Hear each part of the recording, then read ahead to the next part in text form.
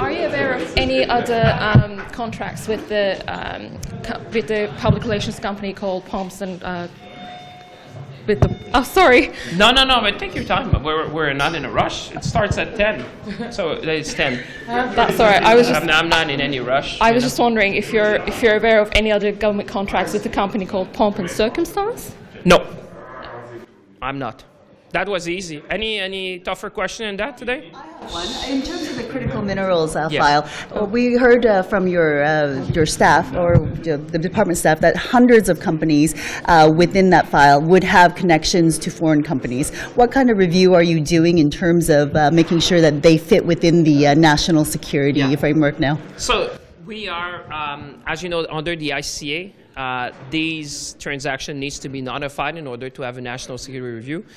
You may have seen we just introduced a new law, at least a bill, where we would strengthen the power and the authorities of the minister to have more agility, to make sure that we can have prior notification when it comes, for example, to critical minerals, that we can impose conditions, that we can impose undertakings. I think it's just like eyes wide open. And I think the fact that we blocked 3 transactions recently was well received by our allies around the world. I can tell you I've been in Japan, I've been in Korea and Germany. People understand we take national security, economic security very seriously, and we're going to protect our critical minerals because, as you know, these critical minerals will power the economy of the 21st century. 3 files regarding critical minerals specifically? Just recently. You may have seen we blocked 3 transactions because these transactions needs to be notified. How would you replace the investment from those foreign companies? There's so many companies who want to invest in Canada. Well, we have a number of companies who want to invest. I can tell you, I've never seen, there's a record number of people who want to invest in Canada because what you want in uncertain times and with unprecedented challenges is stability, predictability, and the rule of law. And I think the world realized Canada is the best place when it comes to mining and refining. Very high degree of ESG standards, responsible mining, sustainable mining, respect for First Nation. I can tell you, you just have to see what I posted recently, met with the board of Mercedes-Benz, Volkswagen, the chairman of Stellantis in Italy. We came from Korea, we were in Japan. Listen, the level of interest for Canada is what the world needs in the 21st century. So it's very simple. I think that the level of investment you're going to see is going to be unprecedented in the country. As Minister of the Treasury Board, we understand some of the public sector unions are not happy with the idea of coming back to work for 2 days. And as a person myself who's back in the office, but some of my co-workers are not, I still have to ask you, what do you see the picture for the Treasury Board? Will you order unionized workers to come back to work for those 2 days? What do you think? First of all, we're no longer in a remote by necessity approach. We are developing the hybrid by design. What do we need to do? Serve Canadians. And serving Canadians means that we need to evaluate how we will best serve Canadians. And hybrid by design is what we're doing right now. Departments have been sharing with us how the experimentation is going in the offices, and we are going to, next step, discuss on how we make sure that we deliver those services, and the return in the workplace will have clearer lines coming out very soon. You are the employer, yes. And the unions aren't terribly happy about this, but you are the employer. You have the hammer at some point to order your workers back. It's not just a question of a hammer. It's a question of making sure we serve Canadians, and the workplace environment is important. The hybrid by design is very important. And also it's the employer's prerogative to decide how that condition of employment, of how we are going to deliver their services. So we are working on that right now, working with the clerk, working with the departments, and soon we'll be seeing more information coming out on how we see hybrid by design, making it fairer and more a way of delivering our services. On a appris dans les derniers jours que les recommandations du commissaire aux langues officielles, il y a près de la moitié qui ne sont pas appliquées. Puis parmi ceux-là, la majorité, c'est la haute fonction publique. Moi, je vais vous dire tout de suite, le commissaire aux langues officielles travaille très fort, fait ses recommandations. Nous, de notre côté, comme vous savez, on travaille à moderniser la loi sur les langues officielles. On veut que le commissaire ait plus de dents, plus d'opportunités de pouvoir mettre ses recommandations de l'avant. Donc, on va continuer à faire ça. Est-ce qu'il faut envoyer un message à vos ministères que vous devez répondre à ces recommandations? Est-ce qu'il faudrait envoyer... Je crois que le commissaire fait un bon travail. Je crois aussi qu'on doit lui donner plus de temps. Alors, on va pouvoir voir comment la modernisation de la loi sur les langues officielles va se poursuivre après les fêtes, j'en suis certaine, et donner plus de pouvoir au commissaire. Français, brièvement, sur votre message de la fonctionnaire. Oui, alors c'est important de mettre l'importance sur le fait que travailler par nécessité n'est plus ce qu'on fait. Alors, on va évidemment regarder le travail hybride et s'assurer qu'on puisse offrir le meilleur service aux Canadiens possible. Cela veut dire que les fonctionnaires doivent offrir les services autant en ligne, à la maison, qu'en milieu de travail. On est en train d'évaluer justement, à la suite de l'expérimentation que nous avons faite depuis quelques mois, comment on peut clarifier et s'assurer qu'il y ait une équité à travers l'emploi des fonctionnaires et aussi comment on va mieux servir les Canadiens. Donc, c'est ce qu'on travaille dessus. Merci. Hi. I think the message is they want their representatives to be positive, to show some unity, to work together for the ultimate goal of serving them effectively.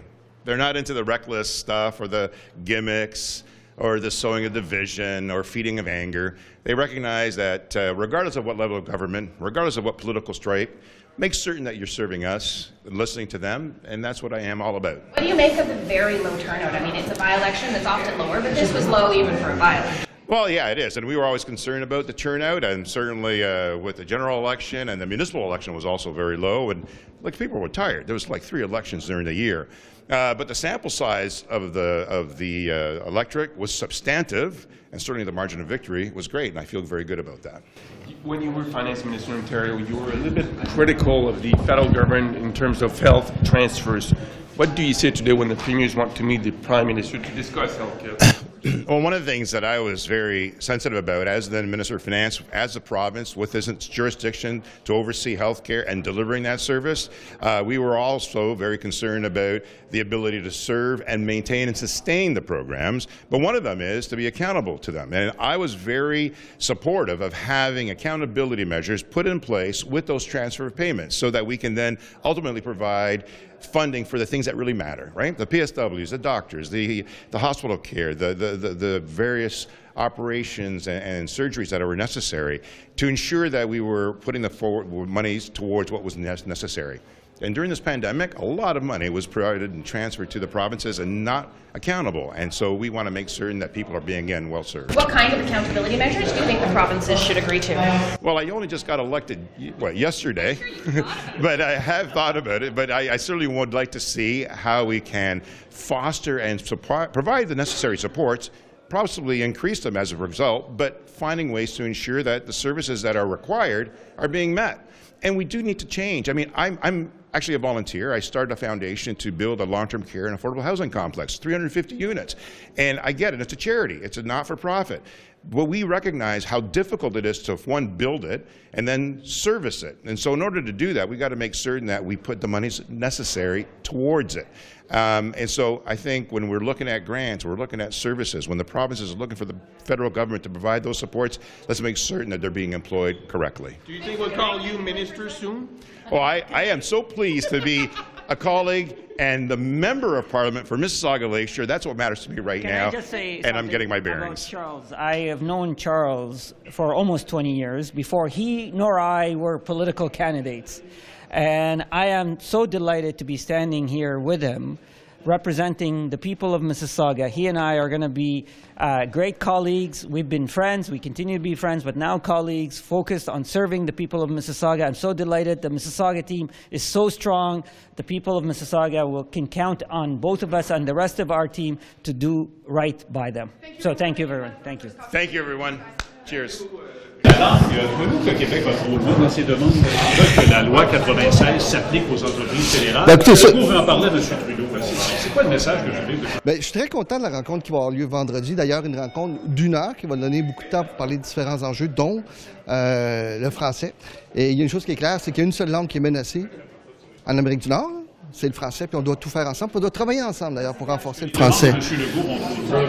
Mais écoutez, 96, c'est une loi provinciale. Moi, je ne vais pas me prononcer là-dessus. Ce que je vais dire, c'est qu'on a notre propre loi qui vise à renforcer le français en respectant les droits de la minorité anglophone. Et je pense qu'on peut collaborer, et on va collaborer ensemble. Au revoir, Raymond. Je peux demander au sujet de la loi 96, des préoccupations à Ottawa, les demandes de Québec par rapport à la langue. C'est quoi le malaise? Qu'est-ce que vous avez contre les demandes de Québec? Parce que la loi 96 qui a été exprimée en comité, il y a beaucoup de résumés.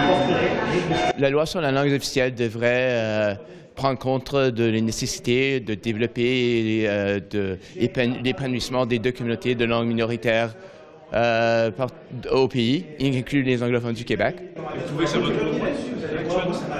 Quoi? La loi 96. Mais j'ai donné toutes mes opinions sur la loi 96 dans le printemps. Je suis contre la loi 96. Les demandes de Québec par rapport à cette thèse vont-elles trop loin sur organiser ça?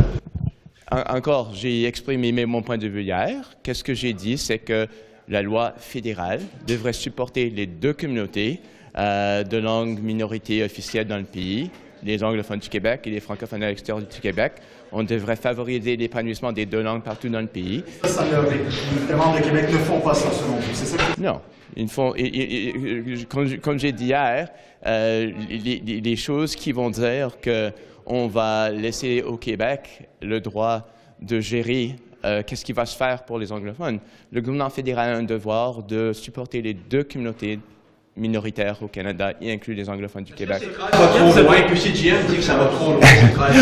On va voir où on va sortir avec ces 13. Encore, l'effort, c'est d'avoir une loi qui est légalement en symétrie, une symétrie légale et une égalité réelle. Et ça, c'est le point.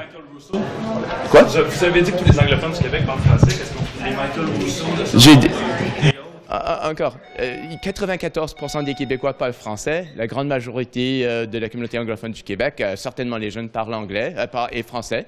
Nous sommes bilingues et tout le monde devrait faire l'effort d'être bilingue et de parler français. Le gouvernement Legault a-t-il à cœur sur la communauté anglophone?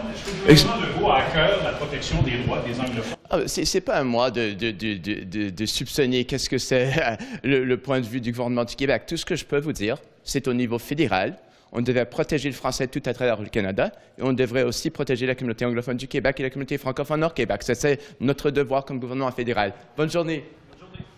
Bonjour, Mme Lattanzio. Je comprends pas vos préoccupations par rapport à la langue, les demandes du Québec par rapport à la langue française, la loi 96. Vous en pensez quoi? Je peux tout simplement vous dire qu'on est présentement en comité. On est en train d'étudier ce projet de loi. Nous procédons avec des amendements et donc nous en sommes au tout début. Donc, elles sont là, elles vont être considérées comme toutes les autres demandes. Est-ce que vous trouvez que ça va trop loin, cette maladie? Nous allons nous prononcer au comité lors de l'étude. Donc, au fur et à mesure qu'on les prend, les amendements, les demandes, tout va être étudié. Merci. Bilinguiste, ça divise au Nouveau-Brunswick, puis que lui a été traité injustement en tant qu'une langue anglophone. C'est le comble de ce qui est le plus ridicule que j'ai pu entendre de premier ministre du Nouveau-Brunswick. Surtout de Blainix, du bilingue anglais, qui a fait sa carrière, son début de carrière de politicien à vouloir abolir les droits linguistiques au Nouveau-Brunswick. Il a changé de camp, il était avec un parti anti-bilinguiste avant, le CORE, changé de camp, devenu libéral, bilingue anglais, puis premier ministre. Donc, quel obstacle qu'il y a eu vraiment là? C'est ridicule, c'est une risée. C'est juste une question sur ces 13. On a vu hier le temps de parole quasiment monopolisé sur la loi 96. Votre gouvernement, les dernières semaines, on veut avancer le plus vite possible. Il y a une urgence à gérer ça. Hier, un amendement sur une près de 2 ans. C'est sûr que les langues officielles, c'est un sujet qui est extrêmement sensible, puis que l'amendement d'hier, il y a eu des belles discussions. Vous avez entendu comme moi, M. Dalton, francophone de l'Ouest canadien. Je veux dire, je pense que c'était un cri du cœur. Puis, comme il disait, c'était tellement important hier d'avoir entendu tous les angles. Peut-être qu'après ça va débouler plus vite parce qu'on commençait fort avec quelque chose qui est extrêmement sensible, qui peut être divisif au pays, mais en même temps qui peut être aussi rassembleur. Il faut parler du portrait linguistique du Canada sans être gêné. C'est ça le problème, je pense, qu'on a un portrait linguistique qui est clair, puis on est un petit peu gêné d'en parler. C'est comme les Pères Noël, on le sort à Noël, puis on le range au 1er 1er janvier, mais j'ai bien aimé les commentaires de Dalton. Revenez là-dessus, vous allez voir, moi ça m'a touché en plein cœur, puis je pense que c'est ce qu'on doit commencer à faire comme Canadiens. Comme ça se faisait dans les années 60, on est fiers d'avoir un pays où il y a 2 langues officielles. S'il y en a plus, tant mieux, mais au moins 2 langues officielles. Puis il faut valoriser ça. C'est important. Your ministry funds science post-secondary. Sure. Exactly. And we're doing a story about the lack of funding increases for post-secondary, graduate, and doctoral students. They haven't seen a funding raise since 2003. What do you think about that? Should they get more money? Oh, definitely. I mean, listen, I've heard them. You know, I spoke to many of them. We've heard their message. We heard the need. And you know what? It's very much in line with what our government wants to do, because since we came in government, recall probably since 2016, we invested like $14 billion in science to really own the podium. But now there's a gap. We've seen the number, you know, with the inflation, but also just historically when you look at what the funding meant, you know, a decade ago and what it is today. These things has remained constant. And it's clear that if we want to own the podium, we need to do more to support the researcher, the students, and the scientists. So I'm very much seized about that. This is going to be part of our discussion with the Minister of Finance.